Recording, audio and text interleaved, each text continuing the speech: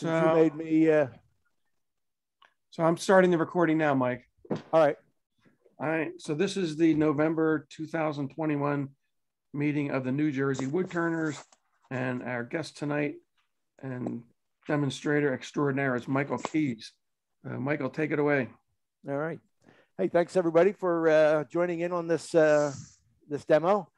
Thanks for joining me in my shop here, and thanks for inviting me. So tonight it was asked of me to do a texturing and coloring. So I thought I would try to do something a little bit different in case you guys have seen this before, because I think I've been doing this demo. I really like doing this demo, so I don't mind doing it, but I also don't want, I don't want you folks to get bored with seeing whatever it is that I make here. So a little bit of what I want to do is to work on this sphere. I just started this sphere today. It's basically a couple of bats. These are burned carved, so it's not the same as burned texturing. I'm just going to do a little bit of that, and then I'm going to get into the background, all of these open areas like this, and then here with some of the beads and some of the other things. And I don't usually start these things with a complete idea in mind. Okay, so there's going to be bats here. Some of the textures are hopefully going to kind of remind people of maybe where bats live and things like that. The lines that you see coming off of these, off the bottoms of the bats here, they're kind of like a flight path. You can see that, where the bat's kind of flying around there. And this one's the same thing, a little bit larger bat. And it's just kind of, going around in little curves and swirls. But it's just a kind of a project that I work on. Let me show you some of the things that I have done, and you'll see where some of the stuff ends up going. Michael, yes. Everybody might not know that you're into your other hobby. Everybody, please mute yourself. We'll just talk a minute about your hobby of. Oh yeah. So the reason for the bats, I also am a caver, and so I'm one of those guys down under the rocks in the mud. Got a helmet on, I got coveralls, 2 lights on my helmet, a 3rd light around my neck, and spare gear in a backpack. And we will go for hours and hours underground. And sometimes we've actually spent more than 50 hours in a cave. We took sleeping bags with us and some food and some little stoves, and we camped in this cave in West Virginia for a couple of, say, nights, but it's dark the whole time down there. So we've slept a couple of times in that 50 hours. And what we were doing there to begin with was actually mapping this cave. So we take in a compass, a clinometer. A clinometer measures inclines, it measures vertical angles, and a tape measure. And then we bring in a sketchbook and something to write with, and I haven't mapped in a while, but we would make a pencil drawing of the cave with all the different angles and everything. Now they have these electronic devices. I haven't been on a trip yet where they use these, but they just measure from here to there electronically with either infrared or sonic. I'm not really sure what they use, but they measure a lot of the cave electronically now, and I guess they're getting a lot more accurate maps. Anyway, that's where the bats come from. Excuse me. But I want to show you what some of the things that we make, or that I make here, what we can do with some of these textures and colors. I color almost everything. I have one here that I thought about coloring and then I changed my mind, and I'll get to that one too. Let's start with that one. So that's this little box here. And this is pretty much what I do. I make, some areas that are just burned with a burning pen, and then the beads are burnt in. They're actually burnt in with friction. Anyway, it's just a little holly box. This is not your real pretty white holly. This is the gray holly. it's just as solid, but you know, some fungus got in there, and that was that. So I think I'm actually going to leave this one just as is, just a little burnt black box, because I haven't made my mind up what color I wanted to, so we just decided that's going to be that. Another box. So they can be a color like this, and this is called Big Blue, and it's just the same kind of textures that were on this one, very close. The teardrop shapes on here are just rounded, almost more like a water droplet. And on this one, the teardrop shapes are all have steps in them. And so it's a different look. And this one was maple. And I kind of like that box. That turned out really nice. Love it. And then there's this one here was my answer to the pandemic in 2020. So this is called the Destroyer of Worlds. And if you can see it, there's a Pandora,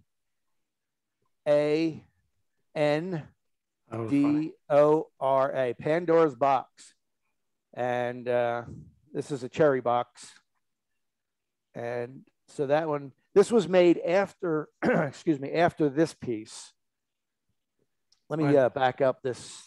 Did you enter that into the Bucks County pandemic or COVID contest? I did not. Oh yeah. Okay. It was bad timing. Okay. I don't always I'm not always ready for an event in time, and so I didn't have that one ready in time. Okay. So this one was made for the Nature Nurture event that AAW put on with their symposium a couple years ago. And so anyway, this one is called Nature Nurture. Are we born to love, and do we learn to hate? And so if you look at all these faces, they're kind of happy and content. And the farther down you go, well, this one's sneaking out from behind, and he's a little bit, you can tell he's got mischief on his mind. But the farther down we go, here's a sad face, melancholy. This one's kind of angry. That one's just really mad. And this one's just yelling, "Get off my lawn." Mm-hmm. And so they're all different. It's just kind of a regression of emotions. And the other little amoebas, or whatever you want to call them, they're just like single cell organisms. Kind of it's kind of the evolution of man. You know, we start out from a couple of single cells, and as we go through life, we could be, go through all these different things that just beat us down, and then we end up that old guy yelling, "Get off my lawn." I love it. That's a fantastic piece. So I think it turned out pretty nice. Yeah. And whenever I'm working on a piece like that, I always start with practice things to work out some of the problems, some of the issues. The original idea for this piece came from a drive home from Totally Turning a couple of years back. And I was listening to the radio, and the Beatles came on, "Lucy in the Sky with Diamonds." And as you may have heard, I don't know that it's ever been proven or was true or not, but they said that song was written while they were on LSD or something like that. And that's what "Lucy in the Sky with Diamonds" is, LSD. So I'm thinking, what can I come up with? What could I make that would be using those letters? And so I'm tooling along, and I don't know why, but I thought of looking secretly demented, or looking silently demented. Yeah, that's the same thing I thought. That's a weird thing to think. But anyway, so after that, I went and I drew up a bunch of really tormented and demented faces. And I put a couple of them on this piece. And they ended up being a bit creepier than I liked. So that's when I decided not to do that. And then I went with the different emotions. Are you doing these with your rotary carvers? No, actually, these are all carved with a wood burning pen. Oh, they're all carved with a hot knife. Wow. Okay. one or two different tips. Mm-hmm. And carving with a hot knife is kind of like working with clay almost. With clay, you can add more material to it. Mm-hmm. With a hot knife, you're just melting the wood back. Mm-hmm. So you're not cutting chips off. You're melting the wood back. And I'm going to show you some of that while working on that bat. But anyway, that's where this started. And then you can see these two pieces here ended up being really close to what I put on the finished piece. And you can see where I had a bunch of different shapes, and I actually had burned textures into each one of these. And the ones I liked, I kept, and the ones I didn't like, I just cut them back out again. But don't be afraid. Don't be afraid to make practice pieces if you want to try something new and you're not quite sure how it's going to work out. Some of you guys are going to know Derek Weideman. He tells me he never works on a practice piece. The idea is there and he just does it. Mm-hmm. I'm not as sure as that. Mm-hmm. I'm always trying to perfect what I'm doing, and the practice pieces help do that. Another piece here. This is in the same line. It's beads and teardrop shapes. But this is an urn that I made for a show a while back. It was a website, actually. The website was called Eternal Art, and they were putting this thing together. Some Heinzelman's Funeral Home and the Lehigh League of Arts or something like that. They got together. They put this website together, and they asked four of us, a metal worker, a glass worker, a potter, and a woodworker. And they wanted each of us to put together an urn that they could put on their website. And they wanted to change people's perception about death. And they wanted people to think about an urn like this as something you buy for yourself and you enjoy it for as many years as you've got. And then when you're done enjoying it, you end up inside of it. Mm-hmm. I don't know that it took off because I didn't get any calls that they were interested in anything like that. But I actually haven't checked out the website myself either. So did you make 4 of them? No, I only made one. But okay. But the metal worker made one, the glass worker made one, so and they all made another one. Okay. So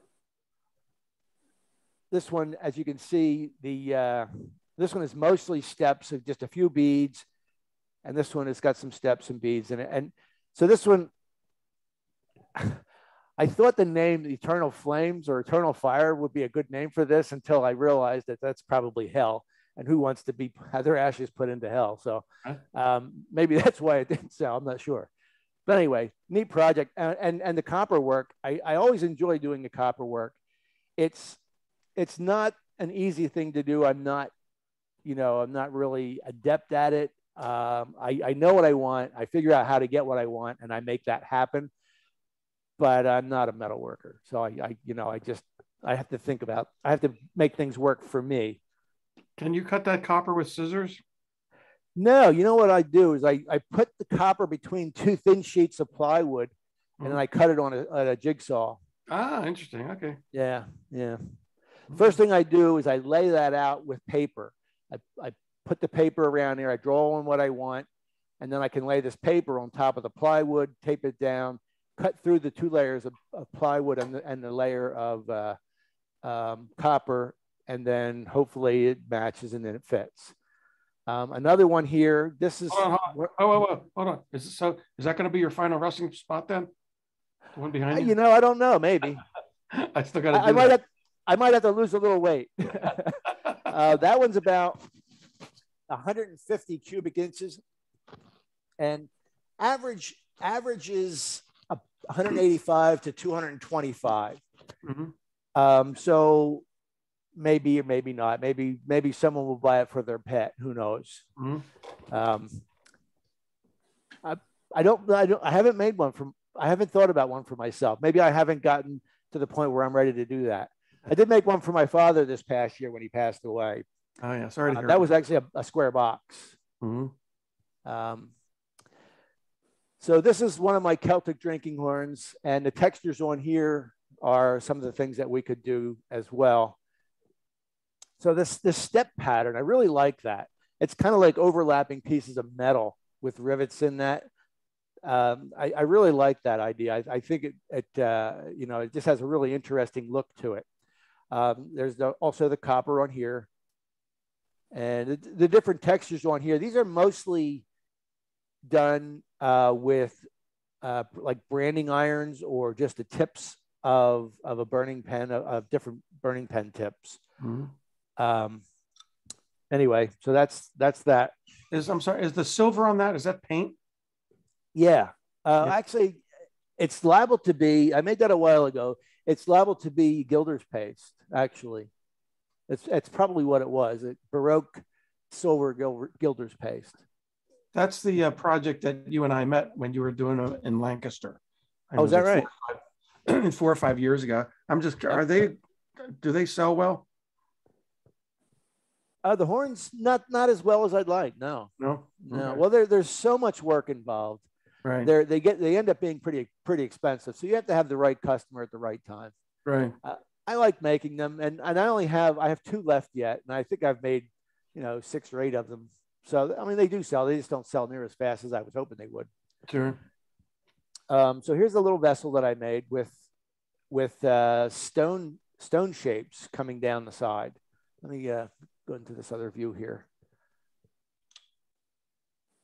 Wow. So that's just a finial lid on there, but so it's kind of an interesting and not that difficult of a carving project. It's just a matter of making these sharp angles in the work while you're making the little stone shapes. Mm-hmm. When you're doing something like this, so you don't get paint out here, this all has to get taped off first, and then you burn through the tape to make your design.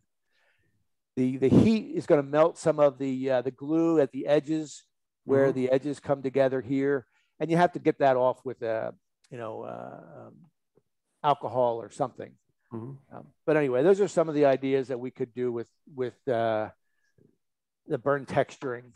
So on that one, I think that I would make that either like an emerald green or a gold, because they look like chunks of like crystal or gold.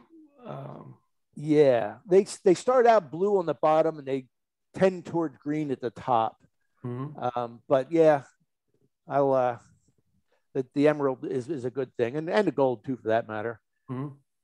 All right, so one of the things we want to talk about with texturing is what are the tools that we're going to use. I use a lot of, and you can see them here, a lot of burning pens.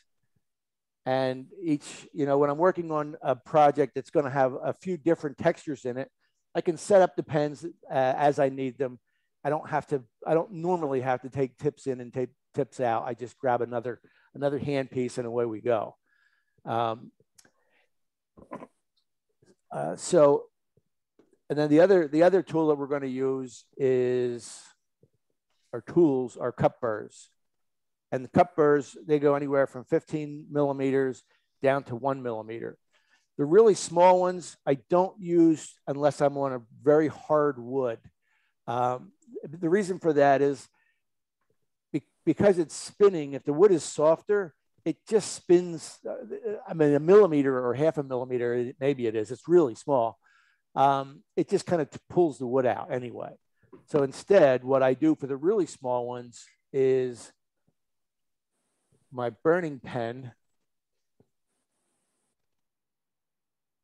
Now that's probably a millimeter there.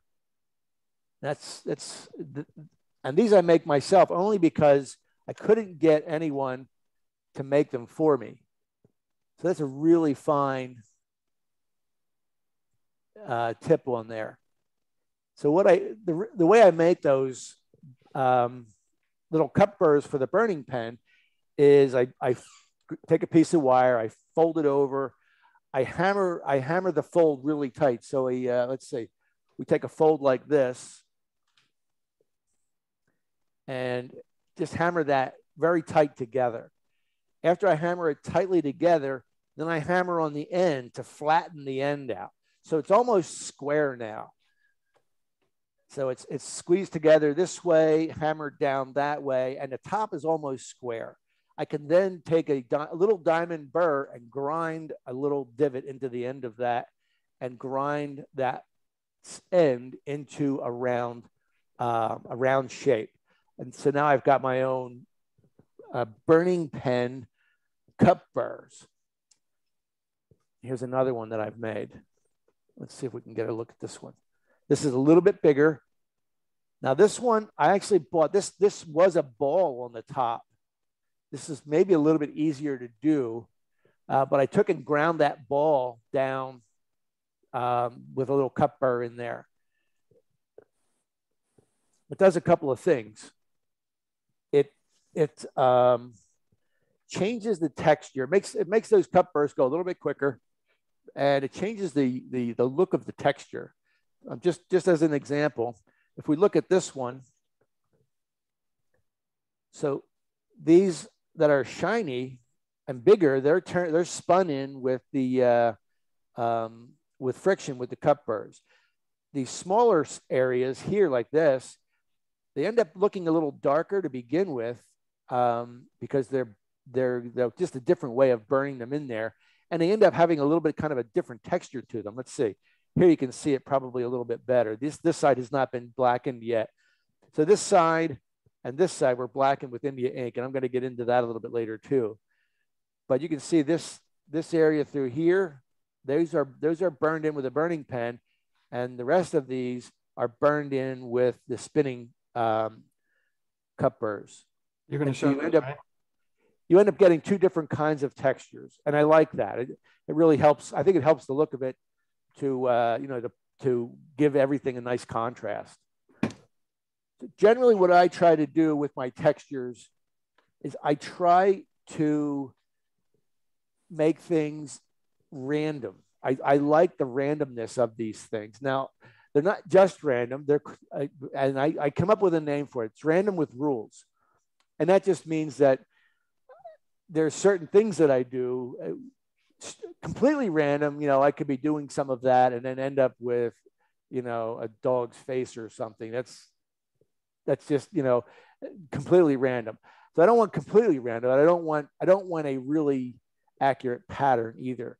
The main reason for that is if you're going to do a pattern, let's say you're going to do a basket weave pattern or something like that. If the pattern is off even a little bit, your eye picks that up really fast. If you've ever seen those little memes that go around on Facebook and that, a whole bunch of 9s and one number 8 in there, it's a pattern. Mm-hmm. For me, I don't know about you guys, but in 3 seconds, that 8 is just sticking right out at me. Mm-hmm. And that just tells me that those patterns are, unless they're perfect, they're not right. And you see that. So with random, there's almost no wrong way to do it. At least for me, the way I end up doing that, I think it looks good anyway. Now, with rules, here's one that's random, but it's also got this particular pattern, which is, some mathematician could put a number to that, not me, but some mathematician could.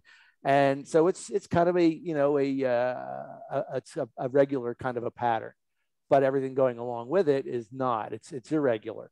This side, you've got the beads in there, and there's some mountains here. But this is just practice for a different piece that I was working on. I needed to figure out how to make mountains. There we go. That might be better. I needed to figure out how to carve some mountains and how to color them, and that's what I came up with. So, all right. Anyway, let's get down to making some smoke and maybe some fire. So we've got this. I want to do a little bit. I just want to show you a little bit about what this burn carving looks like. I'm going to start out with a sharp knife. By the way, I make all my own ends, or just because, I don't know, I make everything. I built my house. I built my garage, and I've just got a disease. I just can't let somebody else do it. I have to do it. Anyway, so we're going to turn this on. When we're burn carving, we want the knife pretty hot. Actually, maybe almost as hot as it goes. I don't know. You probably can't see it, but right here is a fan. When I'm carving on my bench over there, I've got a dust collector for carving. I fitted the outfeed areas on that dust collector with some activated charcoal filters. So when I'm burning, this sucks in the smoke and clean air comes out. First time I started doing burning like this with all these beads, I think I had about 2 feet of smoke from the ceiling down. I have 10-foot ceilings. So by lunchtime, I didn't recognize it because I was focused here. I was working pretty hard. And I get up at lunchtime and like the whole building is filled with smoke. And I never put smoke detectors out here. A couple of reasons. Number one, I'm going to make a lot of smoke out here and they're always going to be going off. And if I had a smoke detector out here while I was in the house, I wouldn't know it was going off. And if there was a fire out here while I'm here, I pretty much ought to know that, unless I'm sleeping out here, and that usually doesn't happen. So I never put smoke detectors in. But anyway, then after that, I figured, all right, I guess I got to do something to get rid of that smoke. The cup burrs are definitely a very smoky thing, more so than the burning pen, which astounded me in the beginning. All right, so anyway, first thing we're going to want to do. Oh, hey, Michael, yes. Mike, I'm sorry. You've got all these burners behind you. Are you plugging these in one at a time into the power supply? Well, I have two power supplies down here, so I have 2 of them plugged in at one time. Okay. So, but otherwise, yeah, I'm going to pull one out and put one in. Okay. Yeah, let's just take a look at that quick. So I've got these blocks of wood with holes drilled in here, and I got a little hole in the back that just keeps the plug off the floor. And I don't know how many is across there, and there's some across here. And I've got more tips than that. You can see I've got some hanging up here. There's some in the drawer here. And I may end up pulling some out and putting some away. And it kind of just depends. The last project I was working on, some of these are going to be just in here. So I didn't put anything specific in today. Well, I did do 1 or 2. So I may end up having to change some tips on some of these just because they're not really, they might not be what I needed for this project today. Okay. All right. Yep. I have a Detail Master down here, which they are out of business. They don't make them anymore. Keep your eye out on eBay or something. I like it. It's a good tool, I thought. My other unit is actually not meant for, let me just show that one to you real quick, and keep your eye out on eBay or Amazon, not Amazon. This is another one that they don't make. Actually used to be made really close to me. And this is Avalon Concept Corporation Foam Sculpting Detail Station. It's got your dial gauge here. It has a high output, a low output, and your power on and off. And it has a breaker in the back. It's my favorite tool to use. And so it used to be made in Leesport, which is not far from me. They're out of business too. I bought that one. I bought that one at a flea market, not knowing it was actually going to work because it didn't say it was a wood burner. It said it was a foam sculpting, but it had to be the same thing. And it ends up really being my favorite tool to use. And I wish I could find more of them. Anyway, that's what I'm using. There's Coalwood is out there. I've heard that that's good. Burnmaster. I have a Burnmaster unit over there. That's a nice unit. It works pretty nice. That was actually half of it is that you could use a rotary tool in, and the other half you could put a wood burning pen in. I bought that for doing demos when I traveled. I only needed one tool to do 2 different things. Unfortunately, the carving unit doesn't quite have the power that I would like. It doesn't have quite the torque that I would like. For general things, it works pretty well, but so I don't end up taking it with me. I end up using it here in the shop when I have students. Okay. Now, so the first thing we want to do here is to cut in some stop cuts. If you're going to do some carving, we need to do like these outlining cuts, these stop cuts. And I don't know if you can see that knife. It's kind of glowing a little bit red there, so it's pretty hot. This is maple. It's a soft maple, so it doesn't have to be really hot. We're just going to do these straight in stop cuts.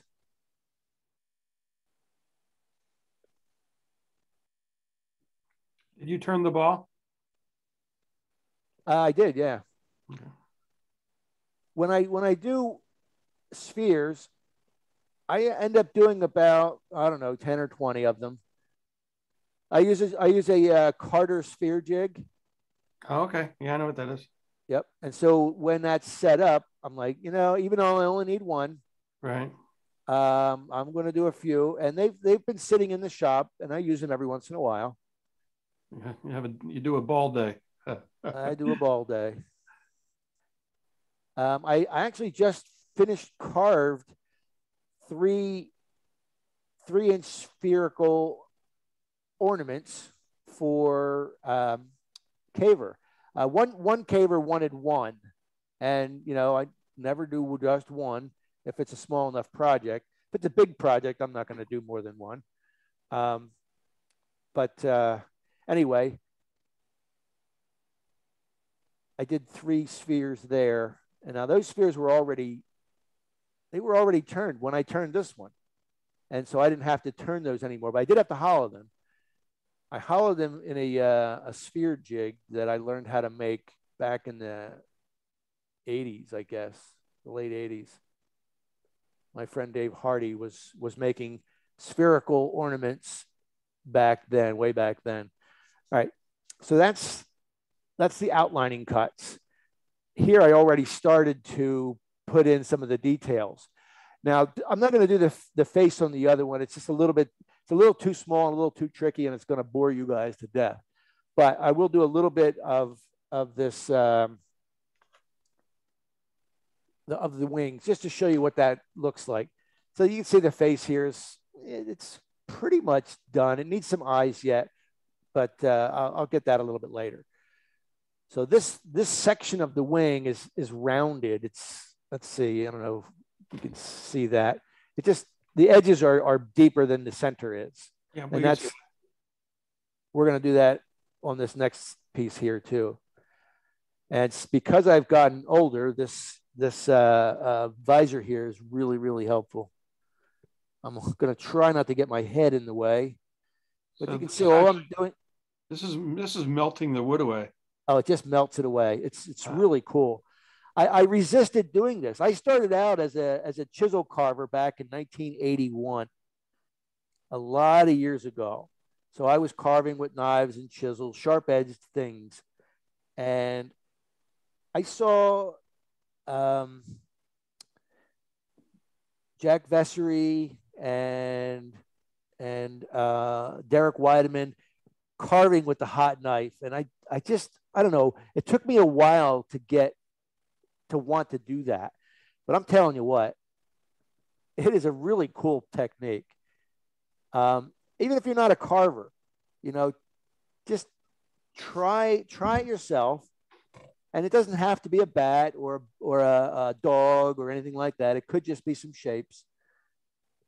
Like this is just a triangle. This wing here is just a triangle. And you could do that. The one box that I showed earlier that doesn't have any paint on it, the beads on there were carved just exactly like what I'm doing here. Not the beads, the teardrop shapes. I don't know if you saw those little sparks flying off of there, but you do have to get the carbon off of your tool on a fairly regular basis.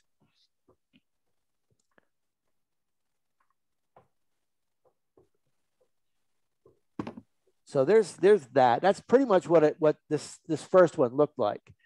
And once we get to that point, then we're going to want to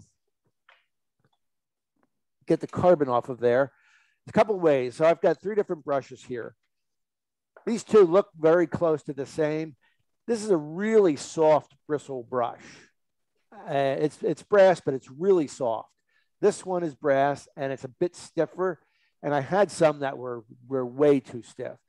The stiff one is fine if you're working on ash or some other really hard wood, because what you don't want is you don't want the bristles of your brass brush to scratch the surface. So I generally don't use this one unless I'm working on a really hard piece of wood.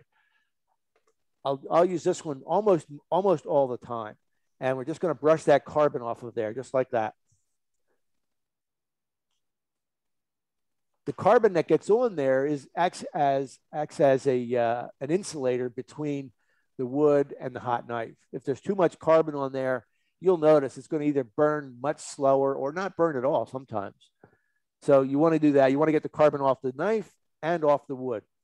If you got a really soft wood like this basswood, I actually use this it's a horsehair brush. It's kind of a stiff kind of a brush. It doesn't have to be horsehair. It could be a plastic bristle brush. You know, maybe even a toothbrush, a stiff toothbrush, because that can go over the surface and not leave any marks in the wood. Because this is soft basswood, this one maybe wouldn't. I don't want to take the chance. This one definitely would. That would definitely mar the surface. So we don't want to do that. All right. So that's a little bit of power. Hot knife carving. If you want to see some more of that, we have time later. I'll do a little bit more of that. So now to do some of this other work, I want to start out with some beads now. Now I had said earlier that I have a random, but with rules, or random with rules. And what some of the rules are, I will explain that. I start out with the largest cup burr I'm going to use. Now these cup burrs, like I said, they go up to 15 millimeters. The 15 millimeter does work in a micro motor. It works in this one. This is a Oz Plus. But even at that, this is as tough a tool as I have as far as the micro motors are concerned. It's a lot of effort to put that big burr into the wood. So I end up using a Fordham tool, Fordham handpiece, if I'm going to use the really big burrs. I don't use them as often. Mike, when you're saying burrs, what are you referring to? These cup burrs. The cup burrs. Okay. Yeah. Yep. Yeah. These larger cup burrs, they take a lot of force. Mm-hmm. So this is 15 millimeters from edge to edge. Oh, this is something that you're going to have to know if you're going to use something like this or any of these cup burrs. Whatever the diameter of the cup burr is, the thickness of your wood has to be more than half of that. Sure. Because this is a half a sphere. Mm-hmm. So if you take 15 millimeters, drive that into the wood to get a full size bead there, it's going to be 7.5 millimeters deep. And if your wood is 7 millimeters deep, that means you just drilled a hole. Yeah. You didn't put a bead in, you drilled a hole. So you do want to be aware of that. And so if you'll notice like some of the boxes that I make, they have very thick walls. And that's the reason. Depending on what cup burrs I'm going to use, I'm going to need a thick wall to be able to do that there. Can you zoom in on those cup centers, those cup burrs? Sure. Yeah, just to see your collection. Yeah. Okay, so this is 15 down to 10. Yeah. And then we've got 6, a 4, and a 2. There's a set that I have that I sell. It's a 4. No, it's a 10 millimeter, a 6 millimeter, a 4 millimeter, and a 2 millimeter. And those generally are the ones that I use. They're the ones I like the most. They're in a nice range. You know, they end up being what's in this range right here. So we've got the the 10 millimeters and the 6 and the 4, 2, and then the really small ones I end up doing with the wood burning pen.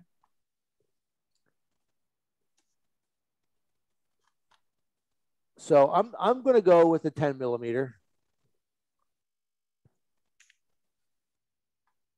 And I'm going to do this one with the front camera on, just because I want to show you kind of what this smoke looks like. And you'll be able to see it in the close-up as well. But I got the fan blowing here, just kind of blow the smoke over this way away from me.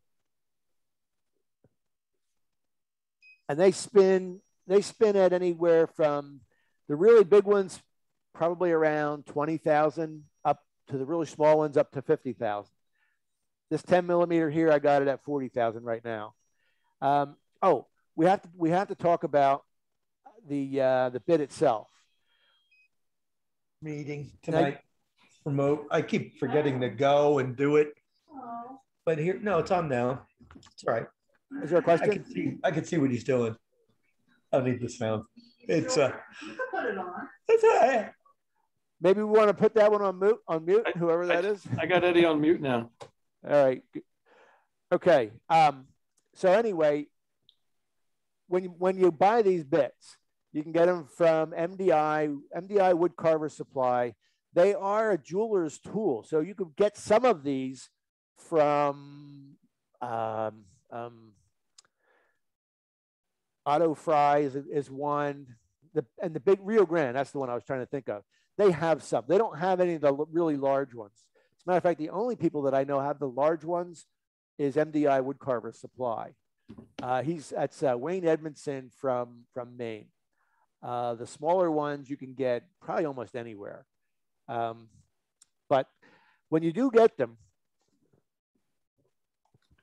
the very top of this tool, let's zoom in a little bit closer here. So you see those teeth sticking out, right? Now they don't stick out like that when you buy these. When you buy these, there's actually a flat surface on this edge. So what you have to do is you have to grind this outside diameter down. Now you see how this is all burnt. I've got one here.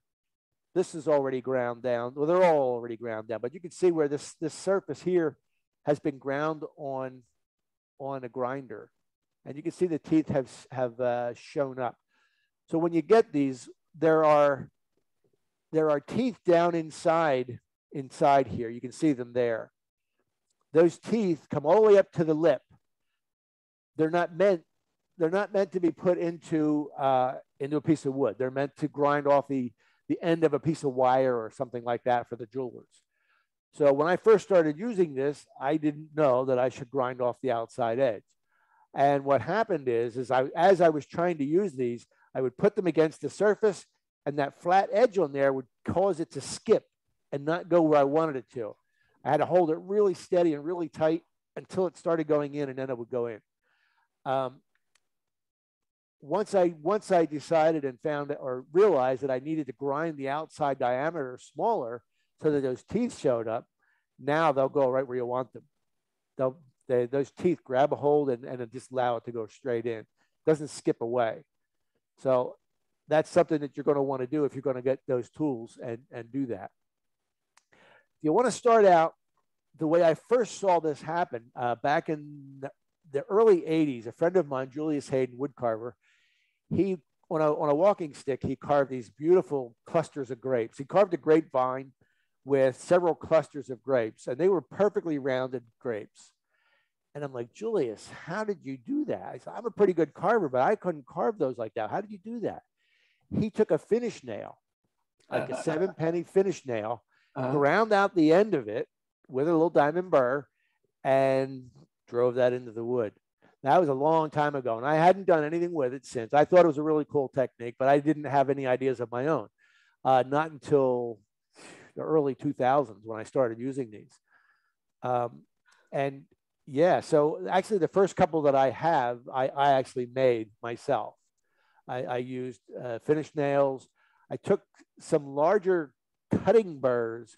Let me grab one real quick, like to show you what they look like.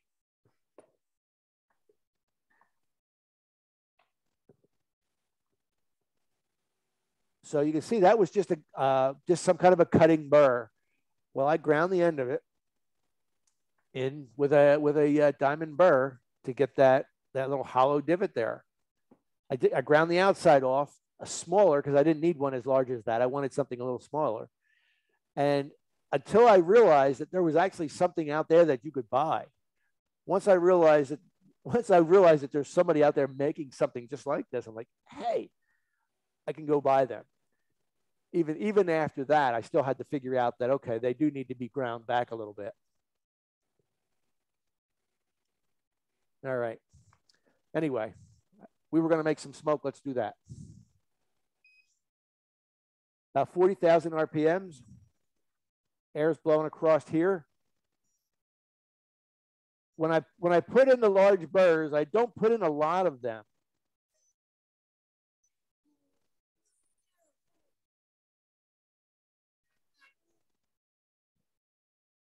Now, when you can see that's pretty dark, these actually cut better the more often that you cut them, the more often that you use them. As soon as this bit gets hot, it goes in better, it goes in quicker. If you don't go in all the way, you're going to have a flat spot. Still not all the way. So that's one of the things you got to be aware of. You want to make sure that you go deep enough. So random rule number 1 is make sure you don't use too many of the larger bits. The other thing is we still have to get the carbon out. This is a rotating tool. I didn't realize when I started using these that carbon was going to build up in there. And you can tell that it does. The reason I found out, or how I found out that it does, is it leaves a groove. The carbon buildup in there leaves a groove on the bead that you just did. I'm like, how'd that bead get there? How'd that groove get there? What is that? And I looked inside, and the carbon actually builds up in there. So I just take the coarse brush, and I just run this onto the ends of the coarse bristles, and then it's good to go. So like I said, the larger the cut burr, the fewer of them I put in. So right now I've got 4 of them. Maybe I'll put one over here.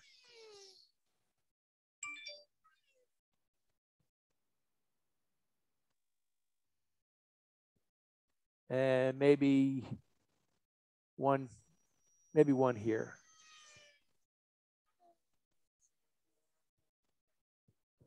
There we go.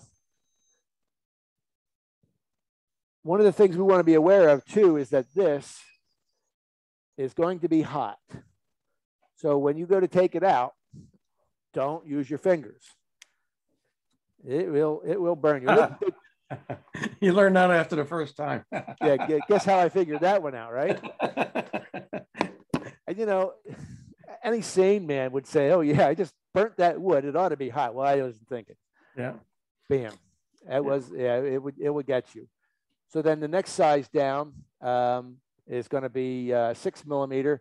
This one actually has a smaller diameter shank. It's a 3/32 shank. Most of these are going to be 1/8 inch shank. That one's 3/32. Just the way it came, and I don't know why. So now this is a little bit smaller one. I'm going to put more of these in, and I'm going to start putting them in small clusters, maybe 2 or 3 in a spot, and maybe up against the larger one. Now, these are just my arbitrary rules.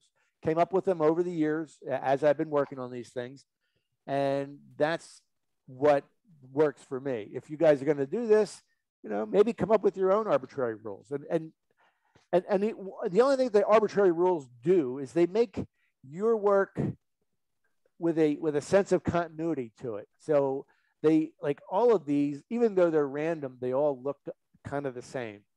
So it's, you know, and they all kind of look like Mike's work. And that's what I like about it. All right, so we'll go up against this other one with a couple. Now we don't have to be always up against the other ones. We can do a small cluster by itself.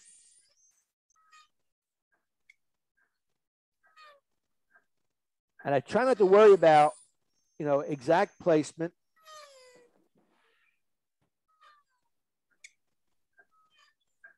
Because I want it to be random. I want it to be, you know, spontaneous. As a matter of fact, one of my I don't know if I want to call it a rule, but one of the things that I do, if I feel myself being pulled into a particular direction because it's starting to look like a pattern that I like, and I recognize that, then I just say left turn in my head. I go left turn, and I want to do something else. I don't want it to be patternistic. I want it to be as random as possible. And the clusters don't have to be like that. They can be like this. They could be just 2 of them like that. Um, and they could be by themselves, like I said. They could be, you know, they don't have to be anything in particular, but they should fit the rules that I place for myself. That's a little bit bigger cluster.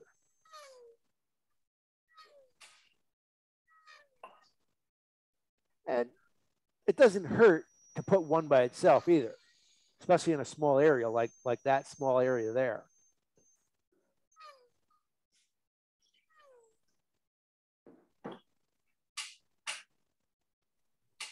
So you can see what that's doing for me. I'm working on the whole piece at one time. That kind of keeps things. With a, you know, in evened out. Even though it's random, it's still evened out. I don't have a large section with none of these bigger burrs in. There's big burrs in all of that. So that's kind of, you know, it's kind of a way to keep it from being way too random. It kind of keeps things evened out for me. All right, so now the next one down. Now that's probably cool enough, and it is. So they do cool fairly quick, but you do have to be careful. All right, that's an 1/8" shank. That's a number 4. Now with this one, I'm going to go with a slightly more in a cluster and more clustered. So there again, you know, the first rule is the bigger they are, the fewer of them. So I'm getting smaller and I'm getting more of them.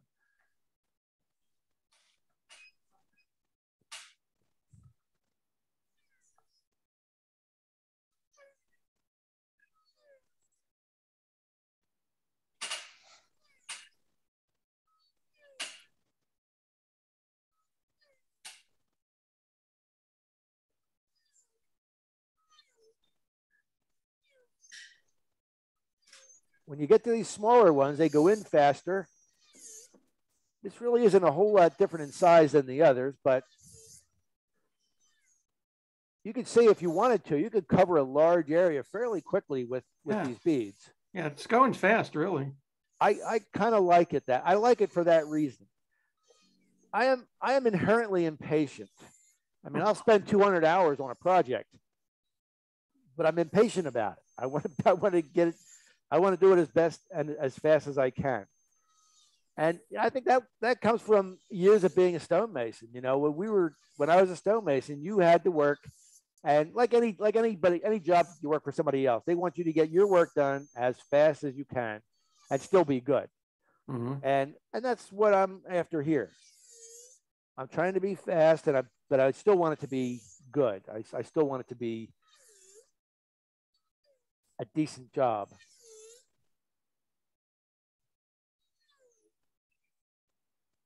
I noticed some of the 6 mil I didn't get deep enough as I'm going around. So I'm going to have to go back and go over some of those again. I'll point some of them out so you can see what they look like.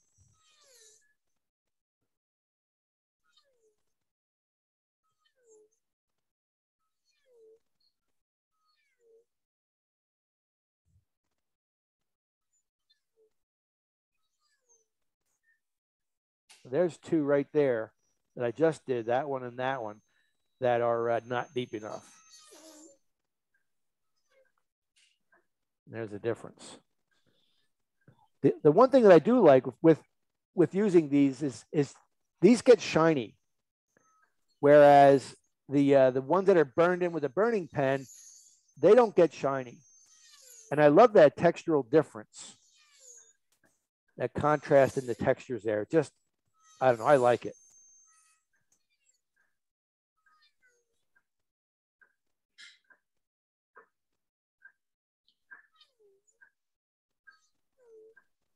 All right, so then the next one, the next cup burr is going to be a 2 millimeter.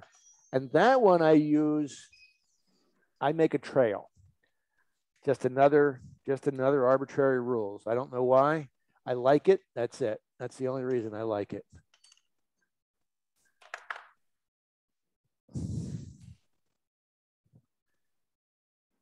So this trail connects these clusters.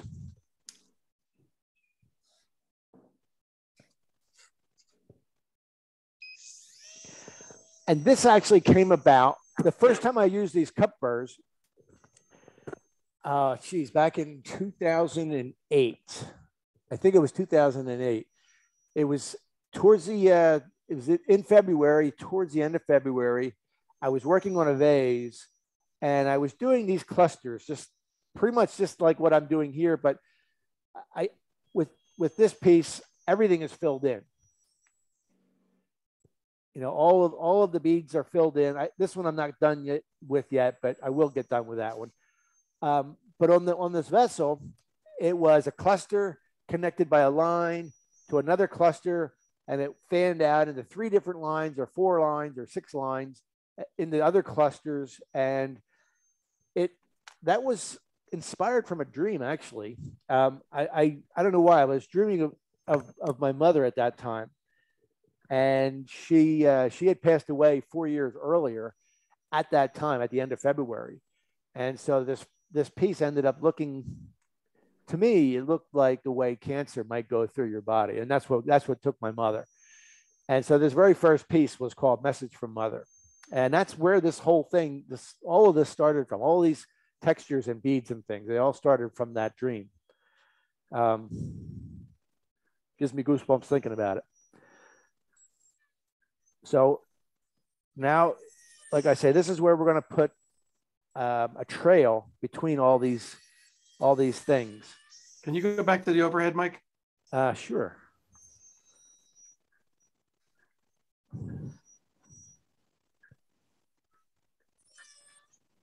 And I don't want this trail to be directly straight on or straight lines. I want it to be irregular. So this is definitely one of those places where I might just go left turn. If I'm coming along on this trail here and it's getting too straight, I'm just going to do a real hard turn somewhere and make it go a different direction. These tools are so cool because it goes really fast and gives you such a unique, interesting, how the heck did you do that type of look. These are just terrific. Tom Gall he's in the meeting, and Tom uses this technique a lot. And this stuff like yours is just great. Is Tom online tonight? Yes, he is. Hello, Tom. Hey, Mike. How are you? Thanks for all your help over the years. Oh, hey. I'll tell you what. I've got a little cabinet in the house with a bunch of turnings in it from other people. And one of my favorite pieces, and I tell everybody, is this little bowl that I got from Tom. It was about, I don't know, maybe 5 or 6 inches in diameter, with a sounding board on the top and a little wind-up musical box inside. And I mean, you guys know Tom, so you know Tom does beautiful work. He doesn't do anything that's not beautiful. Well, this was just gorgeous, and it sounds awesome. It just does. So one of my favorite pieces, Tom. Thank you for that. Oh, you're quite welcome, sir.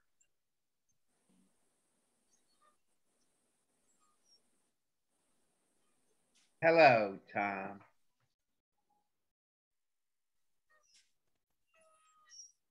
Don't forget to get the carbon out.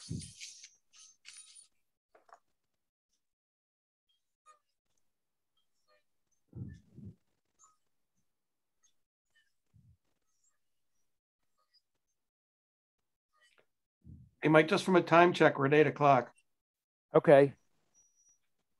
All right. So anyway, before we get too many more of those then. How do you tell when you need to take the carbon out?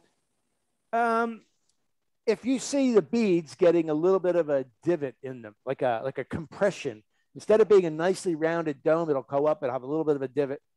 Okay. Circular divot. The carbon there's a chunk of carbon stuck in that. I mean, it's like some of you guys have worked on engines, I'm guessing, right? Back in the day when we had to take out the spark plugs, you know, I mean, that thing's going up and down, the piston's going up and down, and the spark plugs are there. Somehow, carbon gets stuck onto the end of the spark plugs. I don't know how it does that. Same here. I don't know how it gets stuck on there, but it does. I would think that the rotational forces would just fly, make it fling out of there, but it don't. It gets stuck every once in a while. Thank you. All right. So the next size down is going to be a little smaller, and this ends up being some more clusters. This is going to be more like the grapes, kind of filling in an area. Let's go back to overhead here again.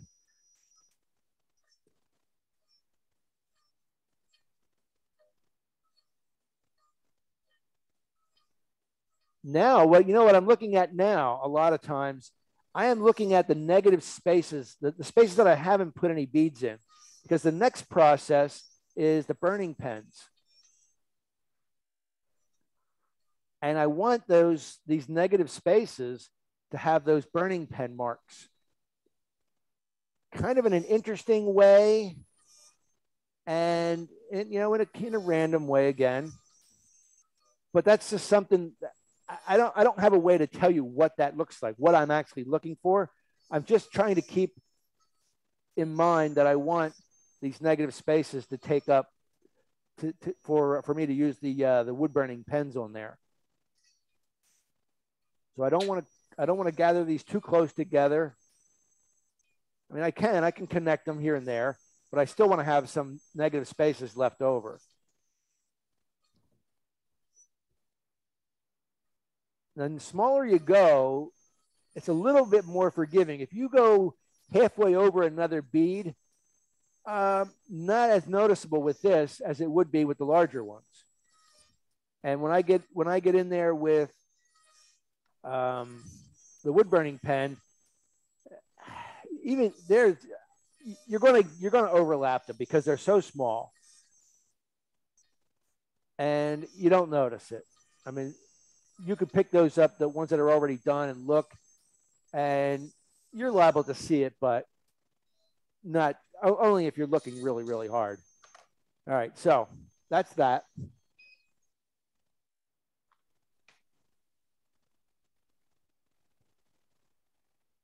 I'm going to start with this one. This one is a little bit smaller than what I had just done, but not by a lot.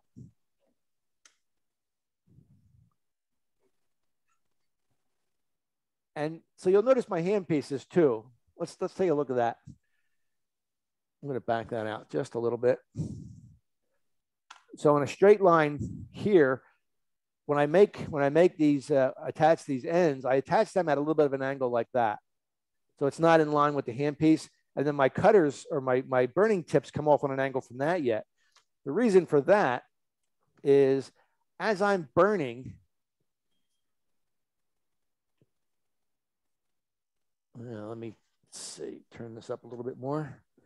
I hold this handle in this direction. The hot air always rises this direction. So my fingers are out of the way. I don't get any heat towards my hand. And it just works nicer this way. So this is actually the first time I think that I'm actually using this cup burr in particular. Somewhere online on the internet, I found for $4, I don't know, is 10 or 15 pieces like this. They were all different shapes and all different sizes, and I don't use most of them. But for $4, I thought, you know what? I'm going to see if I can do anything with them. And so these were actually, like I said, little balls, and I ground the end of the ball out so that I could do this.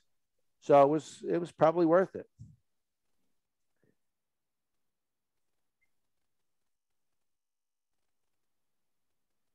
And these are going to get carbon built up in them too.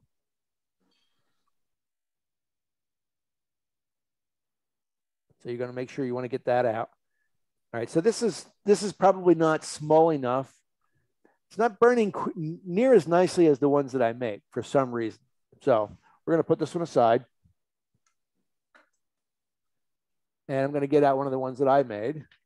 I think it might be the difference in maybe the amount of nickel compared to the chromium that's in there. I don't know. I'm not really sure. I'm not a metallurgist, but for some reason they don't burn quite as nicely, and maybe that's why they're $4. But I only wasted $4 to try it. So, and it does work. Maybe I did. You know what? Probably the problem is. The problem is, I think there's too much metal. There's too much wire between the tip and where it connects to the handpiece. So if I cut this off here and just have that much wire sticking out, probably going to work a lot better. And I'll have to try that and let you guys know. Anyway, this is one that I make. This is just a little bit smaller. Let's go a little closer too, so you can see that a little better. There we go. And you can see that little white spot right there. I can take this little cutter or this little cup burr here and just kind of burn that right in. Now with the fan blowing, this doesn't get as hot as it could.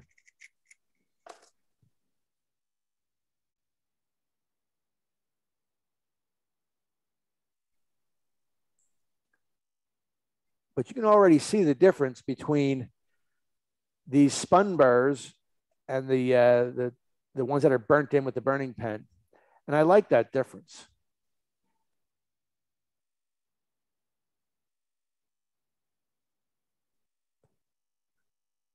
This is one of the things, one of the ways to start, you know, like when you're putting beads together, you always end up with these little spots like that and like this. Here's some over here. They're just hard to get them really close together without overlapping. And so this is where we go in and clean that up. We just make little beads out of those.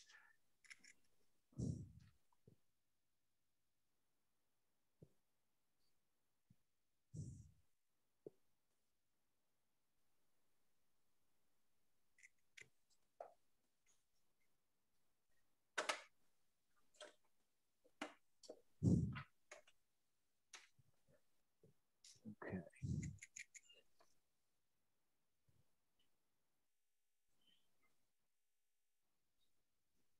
Bump the heat up a little bit.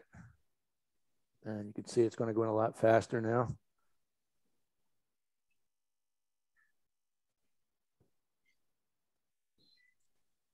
Now, right in between these four, there's a little bit of a, it's kind of hard to see, but a little bit of a tower there where it got missed.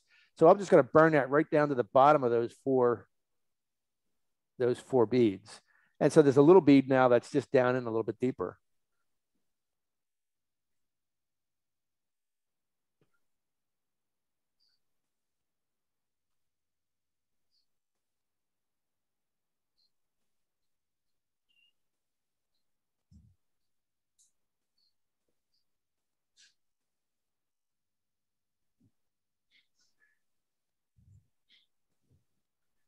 We come up next to the bat.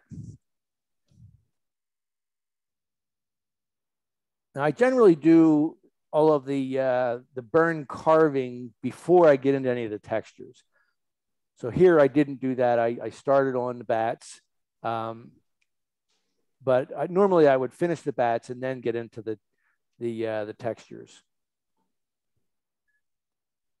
or whatever the focus might be. Here the focus is the bats.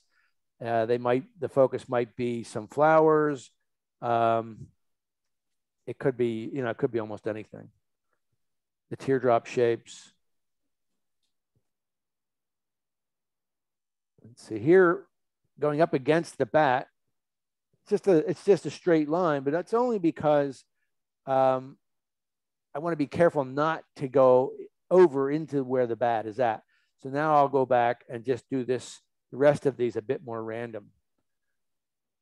Somehow or another, we got to get next to the bat, and that is a straight, or not a straight line, but it is a line.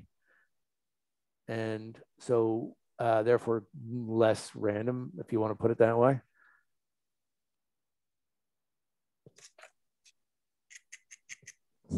get the carbon off.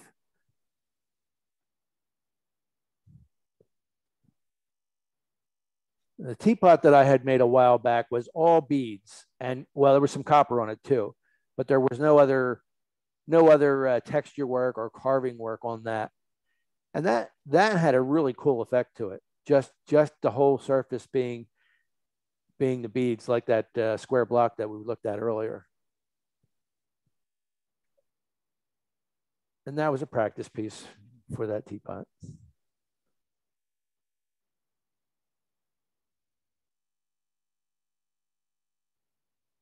The reason I like to do the carving first, yeah, you might end up changing the shape of the carving and going out into the area where you're going to put the beads, and so that way, you know, you've got room to do that, and the beads can go anywhere, so they may as well go wherever you're done carving. Actually, you know, with these beads, you can do that to make the eyes. So I could take this and put an eye there and an eye there. And I probably should go a little bit deeper to catch more of the light.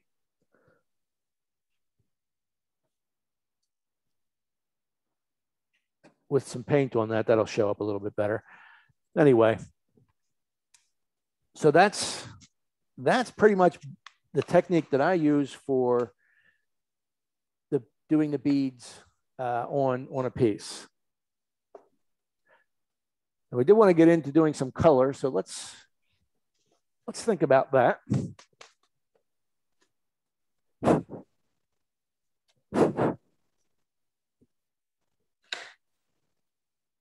This over here. Turn the fan off. A little smoky in here. All right. So one of the first things we want to do is to make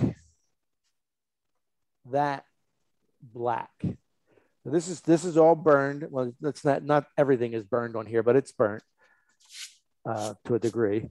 But it's not black. And some woods get darker and blacker than others. But even these, so these are not real dark. These are darker because this being a harder wood, it burnt a little bit harder. But even at that, if this whole surface was done in all black, it still wouldn't look black like that. You can see the difference. That's black, and that is a really dark brown black. And the reason for that, I just saw that there too. You can see some of these flat spots on there. That's where I didn't go quite deep enough. I mean, they're easy enough to fix. You just put the cup burr back on there and down you go. But anyway, to get this black, we're going to use India ink. And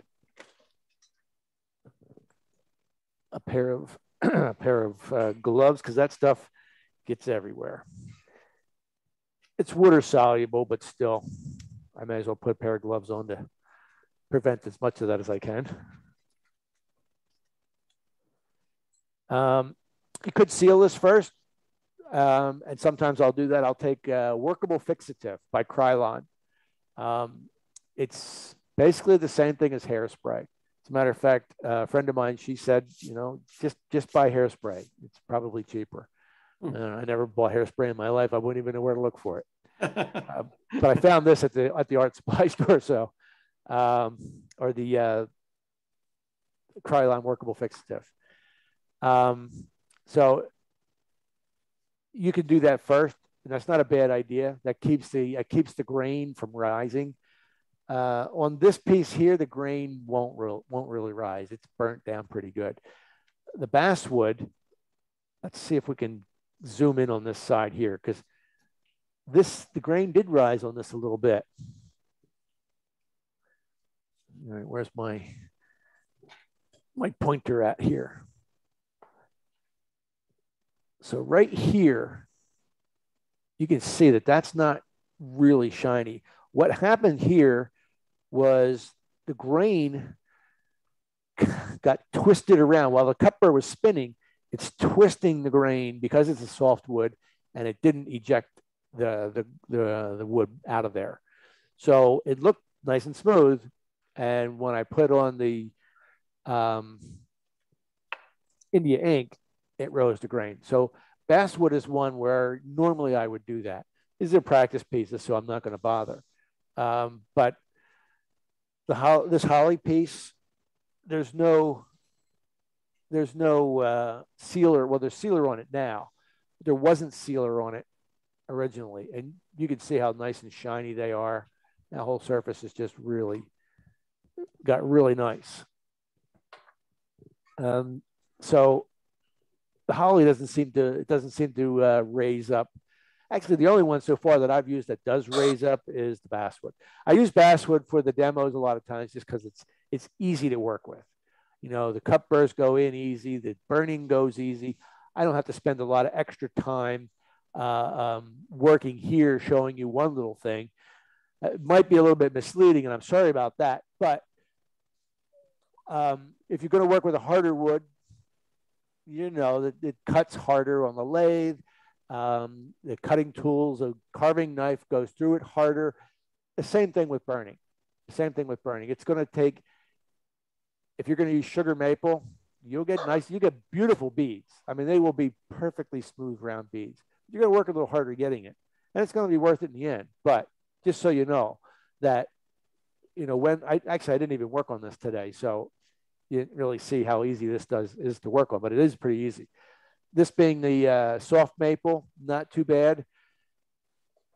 Box elder, actually, this is a little piece of box elder. It's really one of my favorites to work with. It carves beautifully, whether you're using a knife or rotary tools, but it also burns really well, burns beautifully. I'm not one of the guys looking for the really pretty red stuff. If I get it, that's one thing, but if anyone comes across some box elder that doesn't have any red in it, let me know, because I could use it. I like it. All right. Anyway, let's put some black on here. Let's shake this up first. So this is a Dick Blick India ink. It's a water-based. It does have a little bit of lacquers or some kind of a, not really lacquer, but has some kind of a polymer in it. So what I'm using here is a kid's toothbrush, you know, a couple dollars. And this thing never gets washed. When I'm done using it, these bristles are going to be stiff as a rock, like tomorrow. But you just take your thumb and you just flick it a couple of times, and like it's plenty soft enough to do this again. And so this is all I ever really use, this one brush. And what you want to do is you want to scrub this down into the surface, get it down all the way into the bottoms of the beads. One method that works, which I did once or twice, I did it a couple of times. I don't anymore because it's really, really messy. Air hose. Get it on like this here and hit it with an air hose. It gets it down into every pore, but it gets it all over your clothes. It gets it, yeah, don't, unless you're wearing like a hazmat suit or something, just scrub it in. And then when you're done, if it hasn't gotten into all of the pores and all of the low areas, well, just do it again. Do it where you need to do it.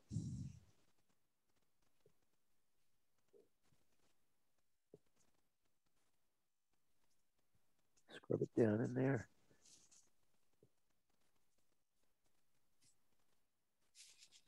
Now, all this does is it gives you an even background. I imagine you could do this with white. I haven't tried that yet. One of these days, I think I will try that. Just start out with a white sub base.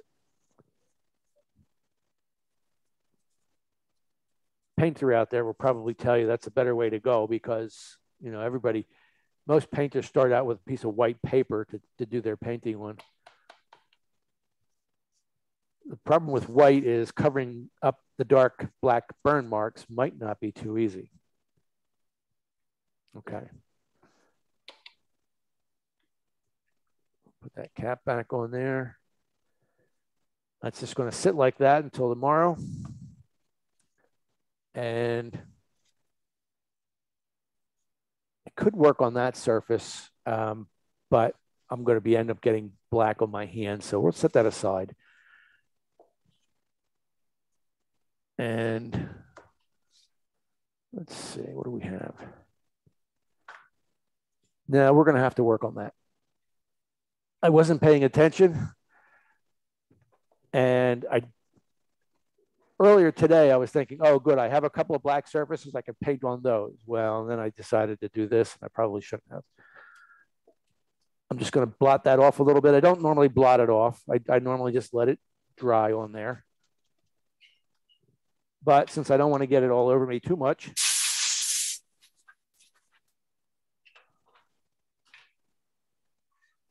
air hose it and dry it. There we go. That'll be good. Perfect.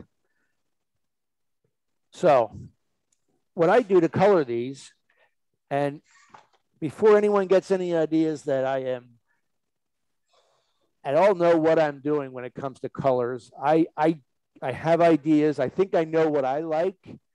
I'm not a colorist. I'm not a painter.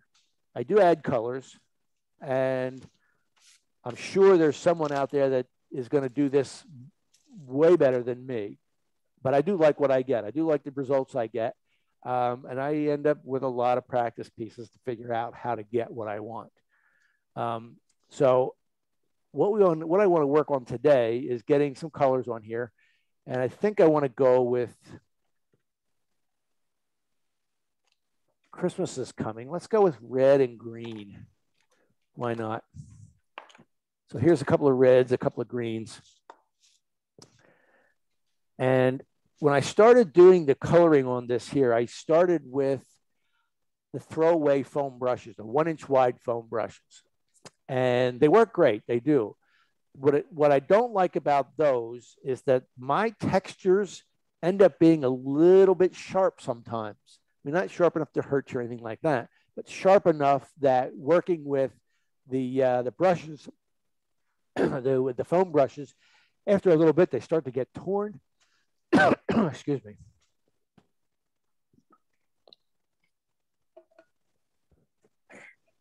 I tickled my throat there. It'll start tearing up the brushes, and it ended up not being worth the effort. It does work, and I did that for a few years actually that way. Now what I do, because I don't know really anything about paintbrushes except for what I'm looking for. What I'm looking for is something a little bit stiffer. So I go into Michael's, or I go into Dick Blick's or AC Moore or whatever, and I'm going to grab that brush and I'm going to go, yeah, that one feels stiff enough. It feels like how I want it to feel. And that one. And then some of them are going to be thinner or softer. I don't want anything too soft, because what I want to do is I want to get this color to go onto the top surfaces of these textures. I don't want it to get too deeply in there. So if you have a soft brush, it's liable to get deeper in. So I'm going to start with this brush. And I did have, what did I do with that? A little lid from yogurt cup or something, I don't know what. So this is half, no, not half, about 20% Windex or glass cleaner and 80% water. That's my cleaning solution for using these water-based acrylic paints. And that's just clear water to do the final rinsing. We're doing dry brushing, so I don't want a wet brush. If I do have to wash this, I got a few brushes out here, so I can just trade brushes out. But if I do have to wash one of these so that I could use it again, I'm going to take a paper towel and dry it as best I can before I get another color on there. Because I don't want wet paint on here yet. I will put some wet paint on later. But right now, I want to go with just really dry brushing. Okay, so this is a cadmium red medium. I don't know exactly what that means, but I know it looks like that. That kind of red. And there's another one here. This is a naphtha red medium. I'm going to leave that one out. I don't want to use that one just yet. And here's a light green. I want to put that on.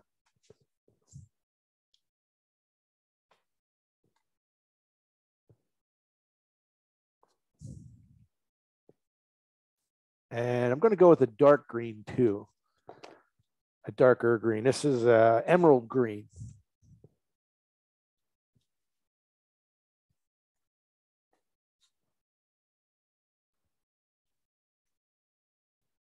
So what we want to do is we want to put a little bit of paint on your brush. Let's see. That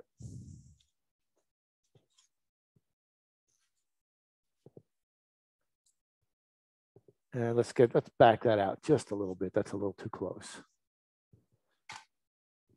And I want to get all of the paint back off, or almost all the paint back off. So that's when we're going to just right on the paper here. When it's just about none coming off anymore, that's when I go over the piece like that. And what I'm doing is I'm scrubbing across the top surfaces. And when we're doing this, we're trying to get 20 coats at least of paint. So I just did that corner. There's 2 coats on that corner now. And if you look at it, I mean, you can just about see a color on there, hardly at all. And that's why you're going to need, 20 coats or so. What you don't want, you could cover it all like right away. But what's going to happen is you're going to fill in the grooves. And then that just doesn't look good. You really don't want to do that. Let's see, does the overhead look any, all right, you can start to see there's a line across here. That's where that green's going on. What I'm going to do here is I'm going to work green up to about the middle. And then I'm going to go with red out the other direction. A little bit of paint on, a little bit of paint off.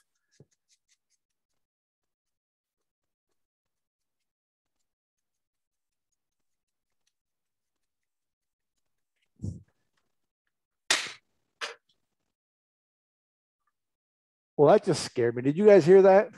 Yes. That was this clamp. I had it holding my paper down. It just went flying all by itself. Damn near made me jump out of my seat. Oh, and this is a mistake that I will pull this mistake every so often. Look at all that paint on there. I got distracted by that thing jumping, and I just about put that up against the work. So don't do that. If you end up getting too much paint on by way of that kind of mistake or something like that, take some of the cleaner that you made up, the Windex and water cleaner, and soak it right away and daub it off of there with a paper towel. Get it off pretty quick. And if you can't get it all off, then start over again with the India ink. Just cover everything up and start from scratch. Get that paint out of the crevices as best you can and just start over. Been there, done that.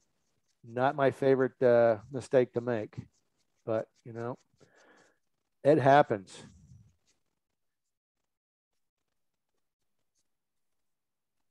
Okay. So you can make this it looks greener to me. What's that? You can make this as subtle or as dark as you want.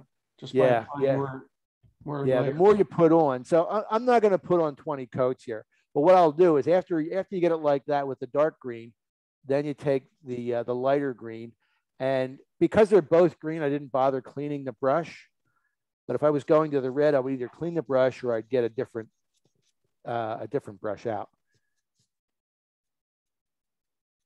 But you can see where that lighter color then is hitting the highlighting the upper surfaces, and it's making that stand out a lot nicer.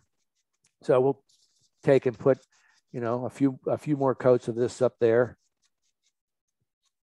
At the very end, if you wanted to, I'll show you what it looks like to put some white, just some white on the highlights, and that really picks up the textures, the details.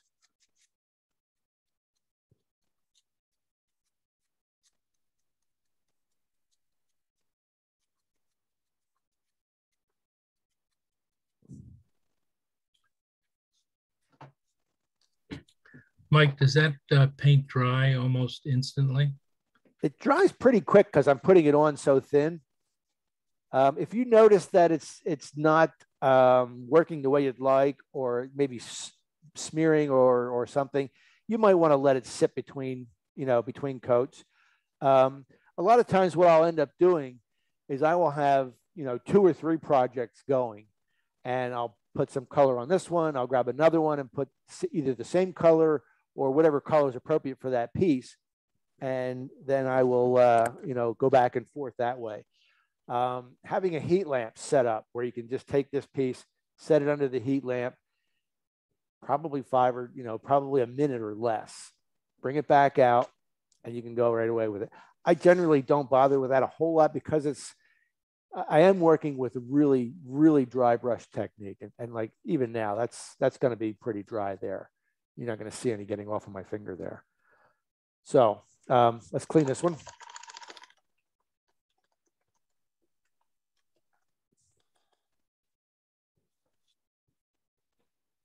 Then we take paper towel. I'm just going to roll this in that paper towel like that. Try and get as much of that water out of there as I can. Now I can use that one probably right away. It's not as dry as it could be, but it's probably dry enough. But I have other paint brushes here. So let's grab another paintbrush. We'll start with the red. I'm liable to put some yellow on top of the red, but we'll see. See how I like the red first, just the way it is.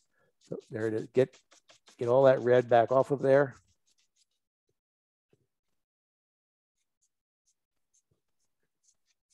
When you first start with the color, after you've gotten it out of here, do it kind of lightly, just in case. Sometimes what will happen is you'll end up with a little spot of paint, a little drop of paint on the outside where it didn't quite wipe off. But as you work it here, you might have a little bit different angle. It might pull that thicker piece of paint off onto your work.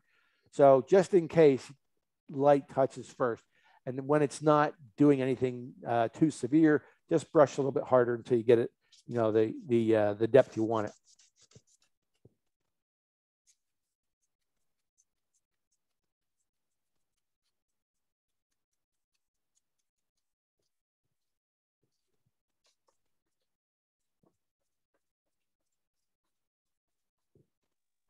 Yeah, this craft paper for the table is really nice to use.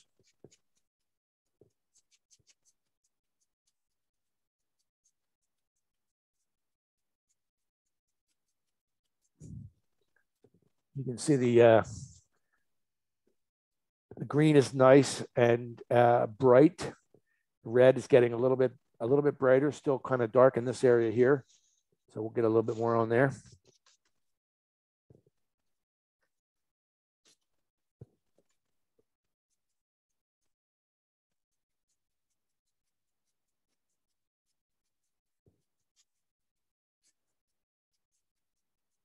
I generally tend not to like just one color surface, like the big blue back there. That starts out blue on the bottom and ends up going to a light green on the top. I like that better. I like that blending action. I'm not blending this one so much from the red to the green. It's pretty much just a line down the middle, and that's okay too. It's a different technique.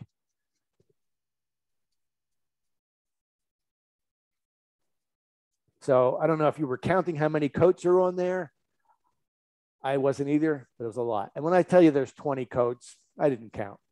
But this is not done. This will take a few more coats yet, and it's probably going to be somewhere around 20 coats. That's a lot, but it's all very, very thin coats, very just dry brushing techniques. All right, so let's clean that one up. Probably wouldn't have to have cleaned that to put the yellow on, but I've got another brush here, so we're going to go with another brush. I think I've got yellow here somewhere. There you go. Let's see. That one. Yeah. This one is Hansa Yellow Medium. There again, I don't really know what that means, but it's a nice bright yellow, lemony yellow.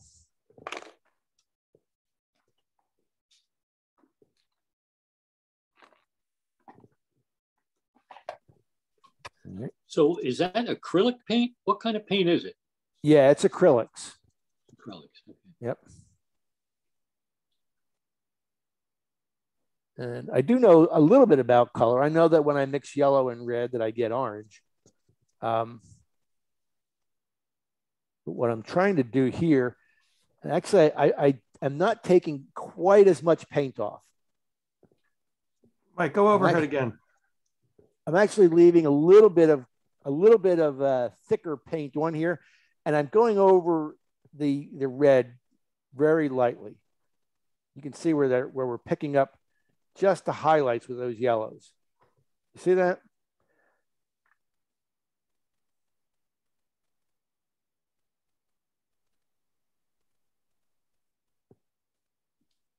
And we could do that over top of some of the green too. The yellow goes good with green and red. And that kind of helps to blend this together some too.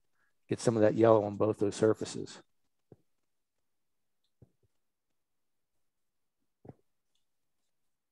That wakes those colors up a little bit. So this is a softer brush and a much lighter touch. I'm just trying to drag those colors across the surfaces. All right, so the next thing I want to do is some wet brushing. I had a piece on Wood Symphony's, one of Wood Symphony's exhibits. And it was blue with gold beads on it. And someone liked that and purchased that. So I guess that meant it was at least somewhat desirable. So we're going to try some gold on here. And we've got iridescent bright gold and iridescent deep gold. I'm going to go with the bright. These are metallic, so they're a little bit on the shinier side.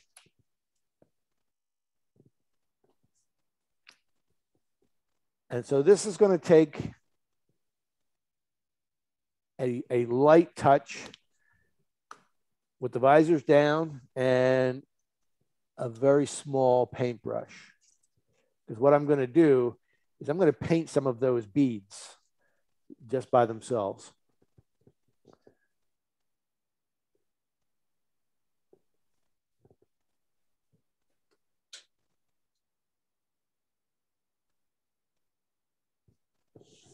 And you'll see these should really stand out then.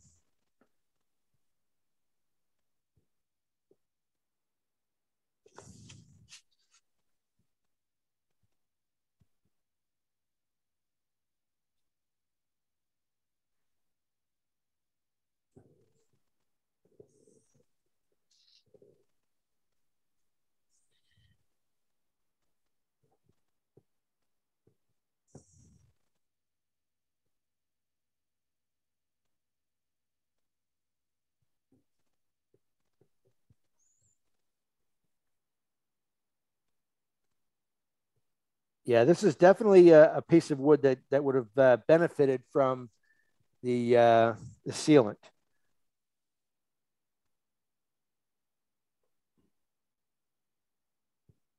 I don't know that you'll be able to see how fuzzy some of these beads are, and they were smooth, but they were only smooth because the fibers were pushed down, and once they got wet, they have decided to push back up again and stand up.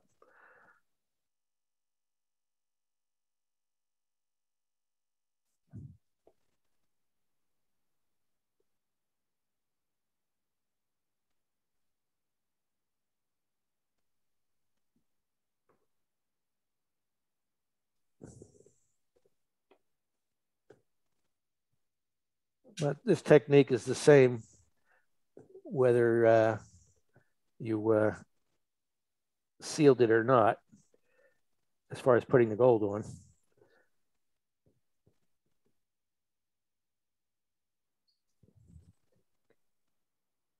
it's not as, it doesn't seem to be as important when you're dry brushing, but when you're wet brushing, yeah, you notice it a bit more. And it could be too, because I've got my face down here with the visor on, and I'm seeing it closer.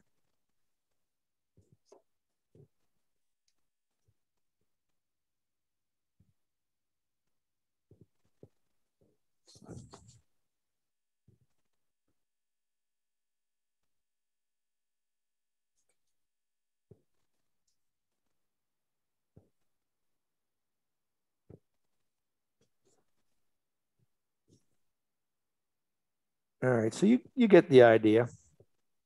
If you're going to do this, if you're going to have those beads pop out, you really do need to get in there with a little brush and just paint around each one as best you can.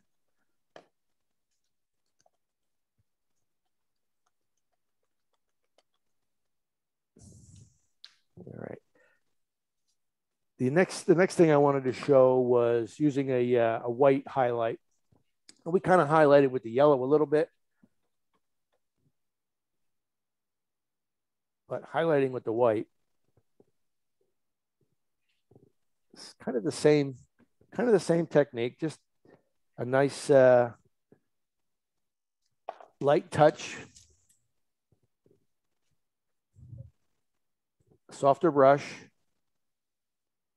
Just get a little bit on there. And we're going to take, some of it off again. This is one of those where we don't want to take too much off, but we also, we don't want it too heavy either.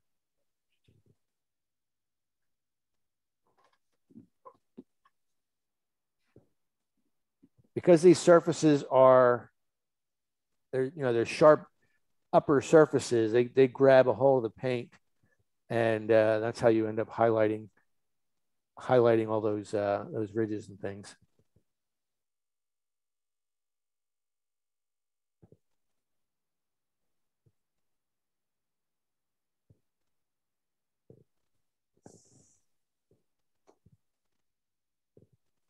And you don't have to highlight everything. You can just highlight some areas.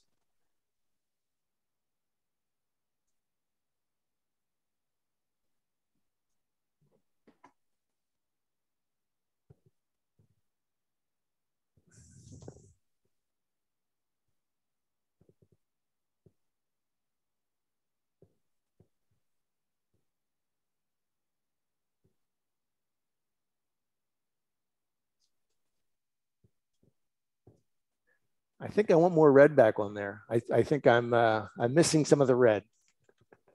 I covered up too much of the red, and I'm looking to have some of that put back.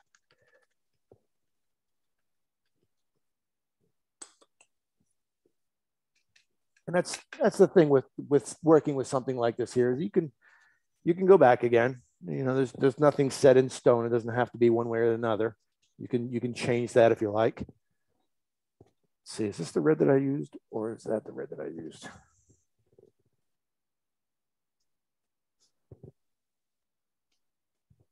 I don't think they really look much different.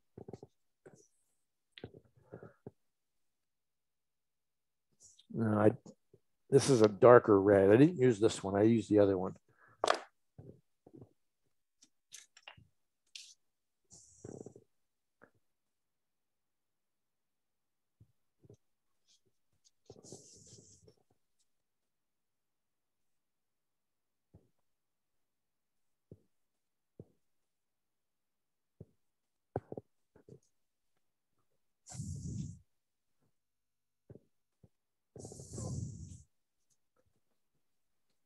So the main thing I would like you guys to take away from this is to get out there and try something different, something new for you.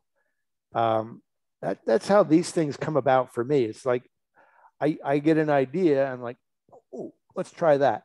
And if you've got a pretty piece of wood and you don't want to ruin it, well, get a piece of poplar, get a piece of box elder that you found on the street. Whatever. You don't have to use your good lumber. for this kind of work to begin with.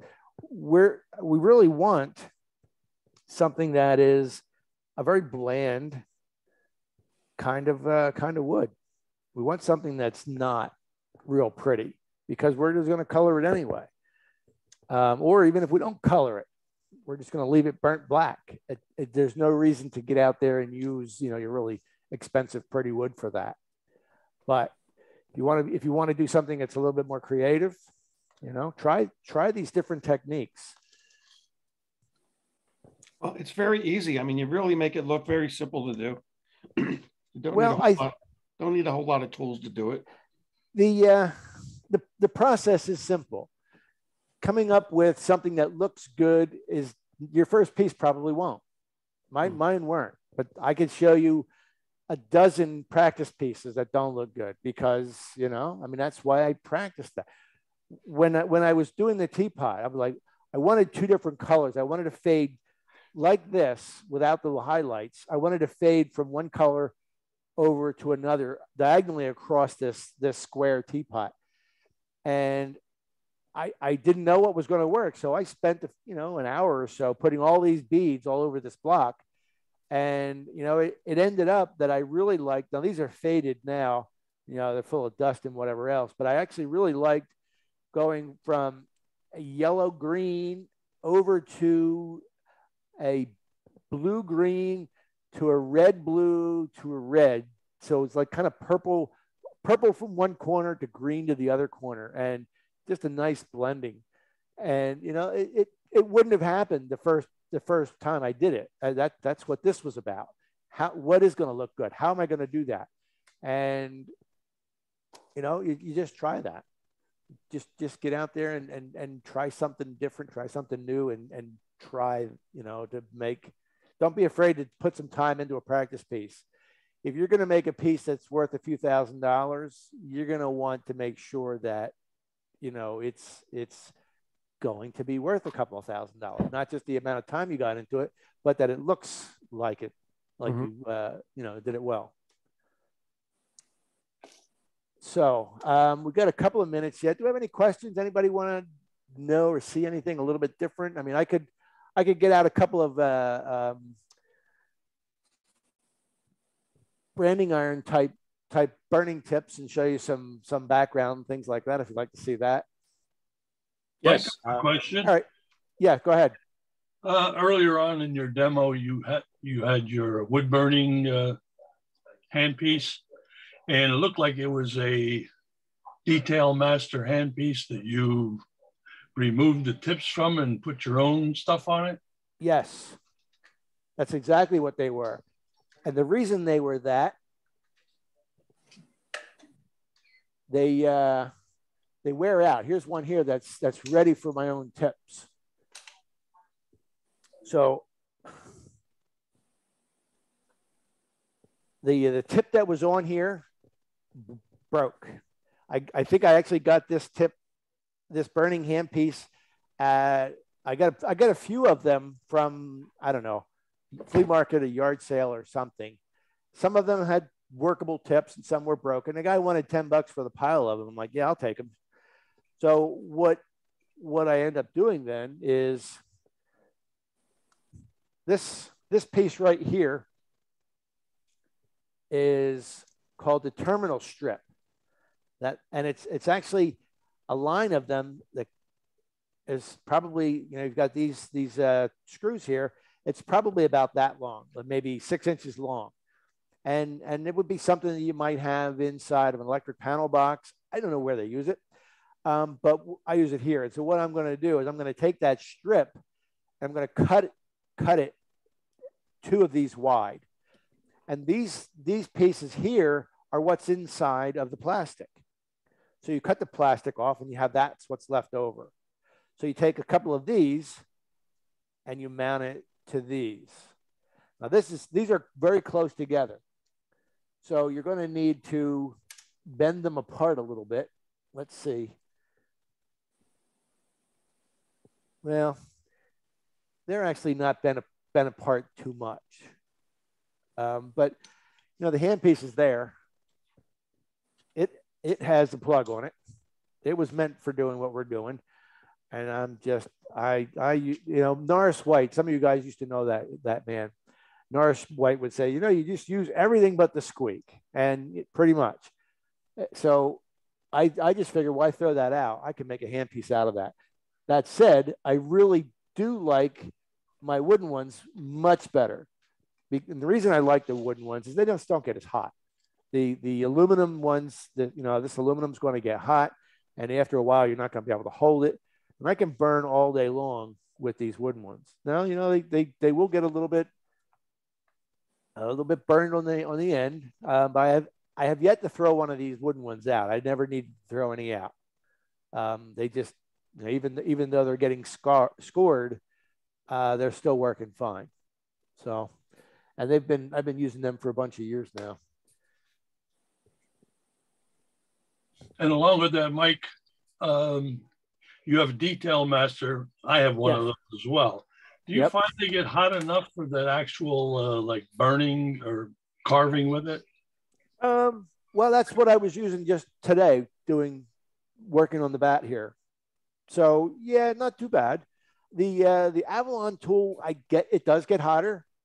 So I like that better, but it's not available. So, well, neither is the Detail Master for that matter. I can't really speak to Coalwood. The Burn Master that I have, that's fine. I haven't actually tried that one for carving though, so I can't really tell you about that. But for the stamping methods and any of the other wood burning type, they seem to work fine. Okay, thanks, Mike. Yep. All right. So some of the other tips that we've got.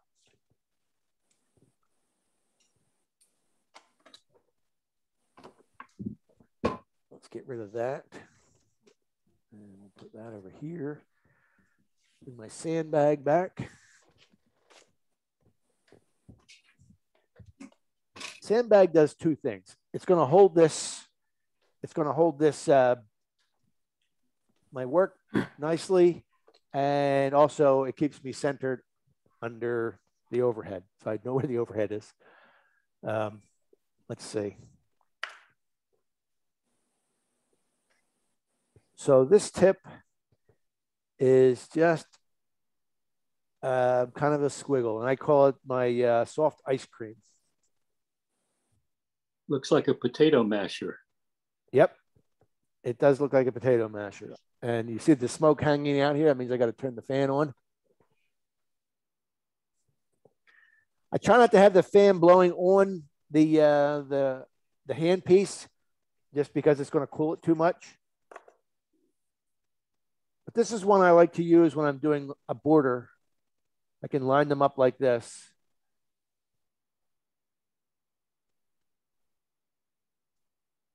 Now, the one thing that we have to be careful of with these hand pieces is we don't want, where they're bent back and forth, we don't want them to touch anywhere. And this one's looking pretty close, but I don't think it's touching anywhere. If this bend touches the next bend, it creates a shortened line for the electricity to go through, and it won't get hot all the way around. The heat will take its shortest, easiest route. And these things, you can, let me do that again. These bits will get carbon built up on them pretty quick. You can see those sparkles on there. That's the carbon building up.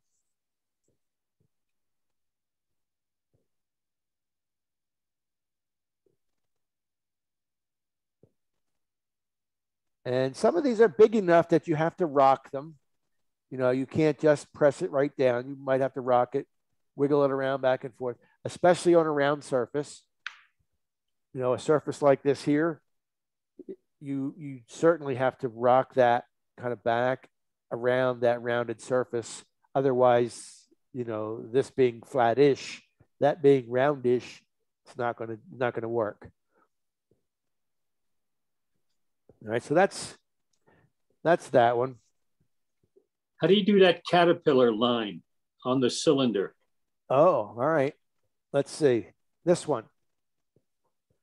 that is one that I don't have hooked up, but I will hook it up for you. That is actually, that's my bird bit. So let's see.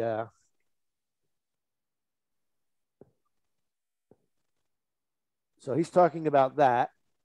Yeah. And that's the same bit that does these birds. Oh. And that bit looks like that. And I'll discuss how I made that tip while I'm putting it in. So as you can see, let's do that one real quick overhead here. It's bent like a W in the middle with two wings. Yeah. And that whole surface is sharpened like a knife.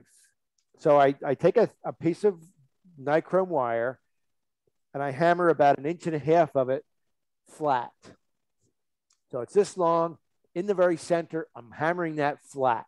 And then I'm going to sharpen it. I'm going to file it flat on one edge and then file it down so it's sharp like a knife. And then the rest of it is bending this thing. Let's see. I'll go this way. The bending part is the tricky part about that one because you want each of the bends to be even and you want them to be sharp. So let's see if we can get a better look at this now. So the first bend that I make when I do this is this center bend right here. And then I'm going to do these two bends. And so that whole center section is bent like a W, but very, very flat. And then I have to heat it, I have to anneal it, and then I have to spread it open. I have to pry it open. But each of those bends, they have to be the right length so that the bird isn't tilted to one side or something. So the first one didn't work out.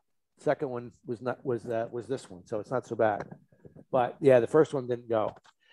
And figuring out how to make tips, how to get tips to work the way I wanted them to work was a trick. I spent 8 hours one day making 8 different bits to do a bumblebee or yellow jacket, honeybee. I'm sorry, honeybees. And that's this set right here.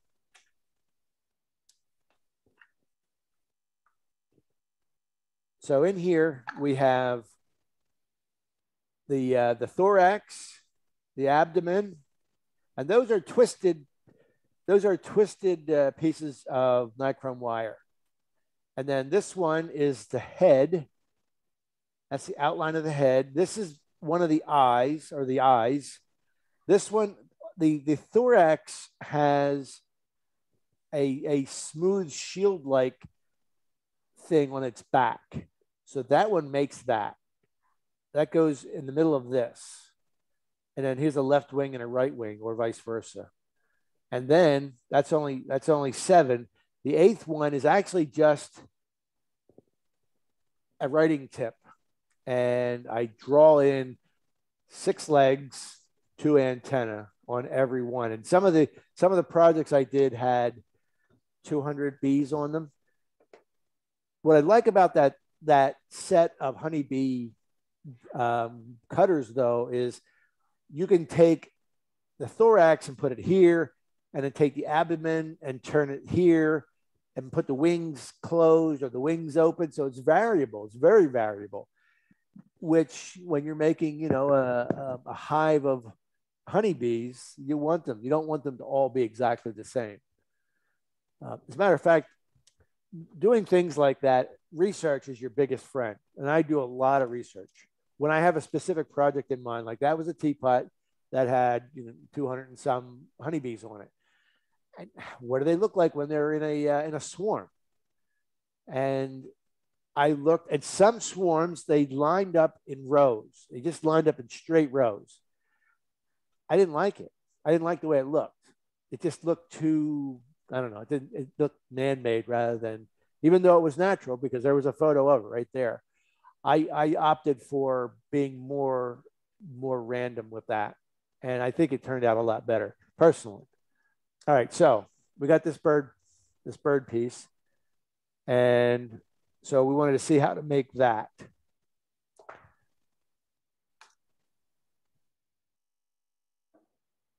Here we go.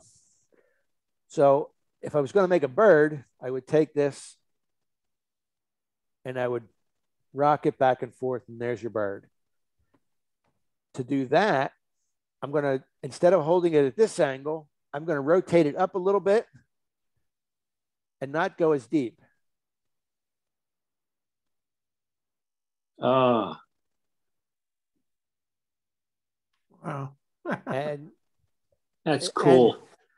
And I am a very big proponent of opening paint cans with a screwdriver, driving nails in with a wrench. And what I mean by that is using a tool other than the way it was actually meant to be used. This was meant to be birds, but why not make a caterpillar? Yeah. If it makes a decent caterpillar. Here's a trilobite.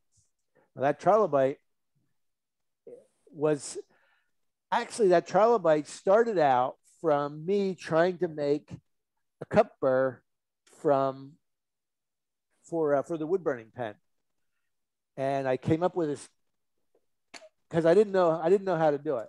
I mean, no one knew how to do it because no one made one. But I actually talked to I don't know if it was Razor Tip or one of the companies that makes these, and I says, I need cup burrs that I can use on my wood burning pen. What is that? What does it look like? So I sent him a picture of a cup burr. He looked at it for about 2 weeks and said, "Oh, I can't do that." I think what he meant was he can't make money doing that, and I get that. I'm okay with that. So, and it just meant I had to make them myself. So I don't know if you can see this. I'm going to go overhead, and this was like my very first try at making a cup burr because I didn't know how to do it. Let me get closer here now. So it's just a piece of wire, goes out and around. I hammered the center part flat, and then I hammered a divot in the end of it. You can just about see it there. And I thought that might work. Didn't, not even a little bit. Didn't work at all. But what it did do is it made trilobites. The way that was bent, this is a different one, and I just used that down the center. And so even though it was designed to do something that it couldn't do, it made trilobites really nicely. So anyway, I think that's that.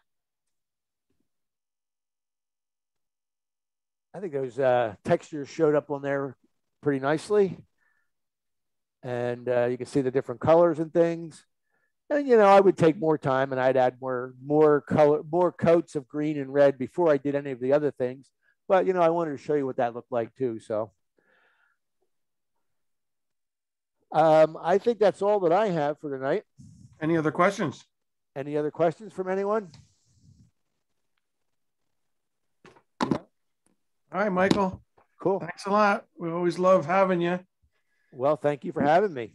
You give lessons at your shop, don't you? I do. Anybody wanted to get some turning or like one-on-one or one-on couple lessons? Mike's only an hour away from Hackettstown. Yep. I usually get over there. It's not a problem. If any of you folks are interested in the cup burrs, I have two sets of 4 cup burrs left, and I also have quite a few of the bits. I make a set of 5 wood burning bits, the 5 that I'd normally use to do some of this stuff. So there's in here is there's a coil, and that would make like basket weaves. Here's a coil in a different direction. There's a writing tip in there. There's a knife, a carving knife in there, and there's 5 different bits. I don't remember what they all are. There's a writing tip anyway. And then there's another extra foot or 2 of wire that you could use for yourself to make your own tips there. And then this is the set that I have a 10, a 6, a 4, and a 2. I only have 2 of those left. Actually, I just did this demo for a group in England last weekend or the weekend before. Anyway, it was a big hit there, and that's how come I only got 2 of these left. They were really interested in getting them over there. I have 2 in the house, and they're going. One's going to Scotland, and one's going to New Zealand. Wow. Okay. Yeah. I do have one question. Yeah, go ahead. I do have one of your cup burrs, and once I tried using it, I couldn't get it to go straight in. It danced around. Yep. Is that because the speed wasn't fast enough? No, what I mentioned earlier today in the thing is you have to sharpen them. You have to grind that outside diameter down. So it doesn't have any teeth on it. So those teeth show up, right? Did you see inside where there's teeth inside that thing in the cup burr? Can you? I don't know. Anyway, what you're going to do is you're going to take that in your micromotor. Let's see. Yeah, you can see the grinder here. So you're going to turn the grinder on. I don't want to grind these now because they're already ground. But what you're going to do is you're going to spin your carving motor against the grinding wheel while they're both spinning. And what that's going to do is that's going to keep the cup burr concentric while you're grinding it down. If you just ground it against a diamond burr, a diamond stone or something, which I haven't tried that might work, but I always grind it up against the grinder. Don't use a hand drill like a cordless drill. The bearings in there are not good. And what happens then when you grind that outside diameter down, because the bearings aren't good, one side of this gets ground way more than the other side. When you go to put it in your handpiece to use it, it just jumps all over the place. Guess how I know that? Don't do that. Okay, I'll give it a try. Yeah. Thank you. Yeah, you're welcome. You're welcome. That should work. That should work for you. If you're still having like an issue trying to figure out how to get that ground, I have a little video. It's like 4 seconds long, and it really is just what I just told you. But I could send it to you. I don't have any. Okay. There's no vocals. It's just a picture of this thing spinning on a wheel. Is it on YouTube? Not yet, and I've been told that I have to do that, and one of these days soon. You have to do it. I will do a little video and with some vocals in there to say, okay, this is how we do it. But it really is pretty simple. Just spin. Thank you. Spin this at top speed. Spin that, and if they're the same direction, that's okay. But if they're at the same direction, then just cock this at a little bit of an angle. If they're in different directions, like if that's going down and this is going up, then you can hold it straight on. Either way, I mean, just if they're just in the same direction, it's not going to be as effective. Well, unless you're at an angle. Thanks. And, yeah, you're welcome. Any other questions? We're ready to wrap up. All right, Michael, thanks a lot as usual. Very interesting. And thanks. But guys, I'm going to send an email out a little bit later on. Dues are going to be due in December. And other than that, if you want to contact me for anything, please do. So we're going to wrap up the meeting. And thank you, Michael. Thank you, You're Michael. welcome. Great show. Thank you. Very good. Thank you. Thank you guys for tuning in. You guys have a good Thanksgiving. Yeah, likewise. Yep. Very inspirational. Have a good night. You're welcome.